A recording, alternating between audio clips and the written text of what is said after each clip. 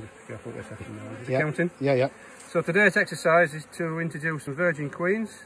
I've had them incubated for certainly 1 to 2 days old ones today. So we're just the white queens, so they don't have any pheromones. And we'll just let them come out, see if the bees give them any trouble. Fed them a bit of honey overnight. There she's coming out. And she's going in. The bees aren't bothering her. The virgin queen is what they call a white queen. They don't smell of anything. They'll know she's a queen. They'll have a look at that one down there, but they're not bothering her. And what they tend to do is the queen will hunker down and almost pretend to be dead, but they just let the bees crawl over her. That one's been accepted down there, I think. Yeah, Yeah, this one's come to this end now. Yeah. If they start turning around and stinging, then you've got a problem.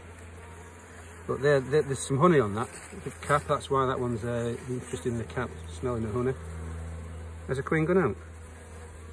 Can't see. She was at the top at one point. Queen's gone.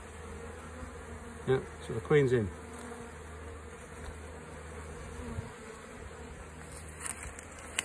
That was painless, wasn't it? Mm. What I've also done in times past is you can actually put them in the top of the crown board on an existing hive, and then they'll crawl in unannounced, and they will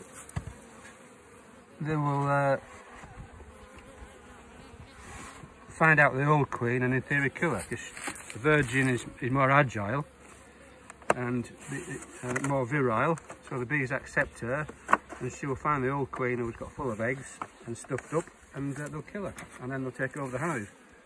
Rather than put it in the front, I've put it in the top. Brilliant. Easy peasy.